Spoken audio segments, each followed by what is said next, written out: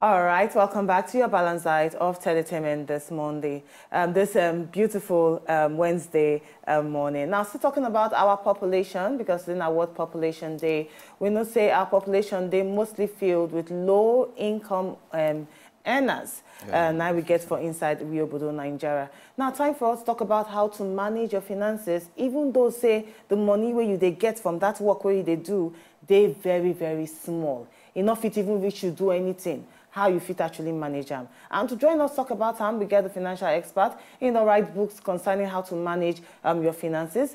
Join me, welcome Alex Ihenacho. Yes, inside the studio. Good to have you. Yeah, my pleasure. Yes. Pleasure. Now, looking at our population and how they very filled with a lot of people where they earn so little, how can people manage with the little way that they get? Well, it begins first of all from your mind. Okay, the problem of money is not usually how much you earn. It's a function of how much you get to keep. And how much you get to keep is a function of your mindfulness.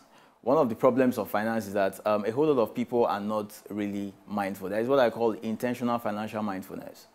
And that is your ability to intentionally direct financial decisions and outcomes to your own advantage as a person. So what is happening in the economy is not your business, in quotes.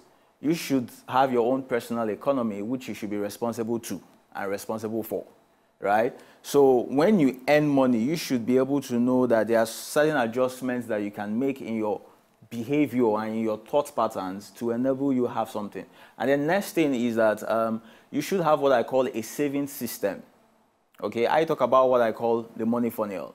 All right, the money funnel is that just like the top of a funnel, you have income flow. Okay, so you have money coming in. Now, the money coming in, it doesn't matter how many sources or channels it's coming in from. Okay, one of that is what happens at the middle of the funnel, which I call your money processing system. All right, so a whole lot of people don't really know what takes money away from them. So many people don't have a budget.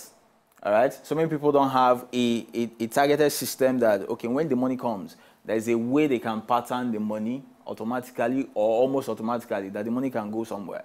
And then even when the money goes somewhere, okay, people don't even know what to do with it. Most people you speak with who even say that they have savings, they don't have savings. They have what I call keep aside money. What that means is that you're just keeping some money. They say we should save. Okay, maybe they save now. But some people will tell you, say, I know they even earn enough for me to even save. Yeah.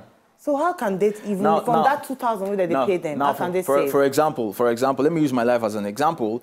I went through school, okay? I trained myself all through school, and I started businesses from nothing. Now, let me give you a practical example. When I was in the university, I started teaching in 2005, okay? And I was teaching in a place where they were paying me 25 naira per hour.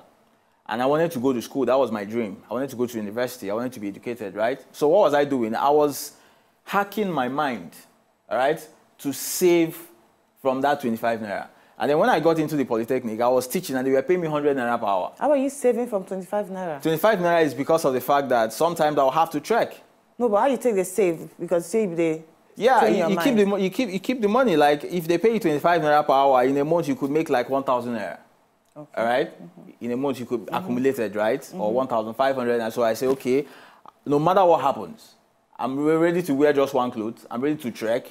Why? Because as soon as the money is coming, right, I have a mindset that I need to keep something aside for myself.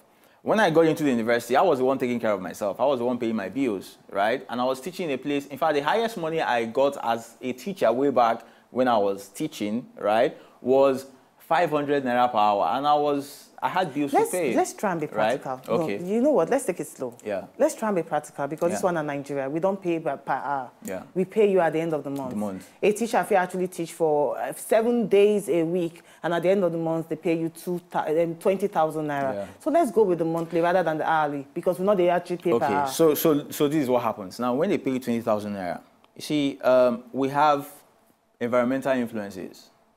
Okay, so many people's financial decisions are driven not by their own decisions, but by what they see outside. There's what is called the Jones effect, right? So you're trying to measure your lifestyle and your success and live and your expenses according to someone else's decisions or someone else's behavior. But so let me come in here. Yeah. But in some cases, You know, they even leave because the other person, they leave large. Yes. You're just trying to survive. And they pay you 20,000. Wait, Yeah, just 20, relax. Yeah, they pay you 20,000 and you have a child at home, or rather 2 kids at home where you need to feed. You get house rent wahala. Yeah. You get feeding wahala. You even get transportation wahala with that small money where you earn. How can you not still save from that money? Now, for how long have you been earning the money? That's the question. And for how long do you intend to be at that level? Because fact, savings is not what will make you wealthy. That's not, that can be argued, right? You have to improve your income, then move from income earning to asset building. All right? So let's assume that for the past 1 year, you've been earning 20,000. It's okay. What are your plans to improve the income, right? I'm a teacher, right? And they pay me 20,000 naira. What can I do?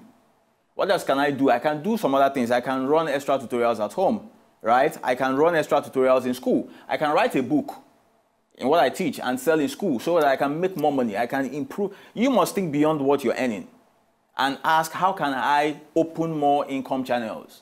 And then when you get income channels, right, the next thing you begin to think of is, how can I open what I call asset channels?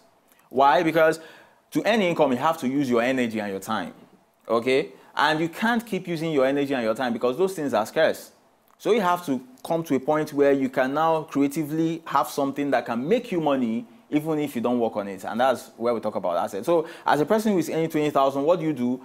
Have a plan, like in the next 12 months, I should not be earning 20,000 naira. How do you start? By making sure that every month, I will put aside 5,000 naira. If I put aside 5,000 naira every month for 12 months, that is something, right? Mm-hmm. So that next year, I will have something. I can start a provision store, right? I can start selling recharge card in school to my fellow teachers, okay? Or I can start... Creatively involve your mind. I totally like that. So no matter what you earn, try and look for another way or other means on how to earn, even though it's not small, but join them together. Yeah. Thank you so much, Alex Ihenacho. And also you get a book online. People can go and read it. I have a book called Money Sense. So people can really get the book from my website, or people can get the book from my community. I have a community on Facebook. What is it? Please give us the handle. Creation Hub. Creation Hub. So just check Facebook and type in Creation Hub. You get access to the group, and you can find the book at the fire section. And can they speak to you personally on the? Yeah, they can have access to me. All right, so very good one. So if you need help on how to manage your finances, on how to manage the small money they receive every month, just follow them on top Facebook, Creation Hub, and it will actually put you on the right step. Once again, thank you for coming on the show. Thank you so much. I appreciate it. All right, now so you'll be on top of the Good Morning Nigeria show. From all of us on top of the show, we say make you get better. To enjoy more of these our Ogbonge videos when you just watch, press this button to subscribe on top of our YouTube page. You go love her.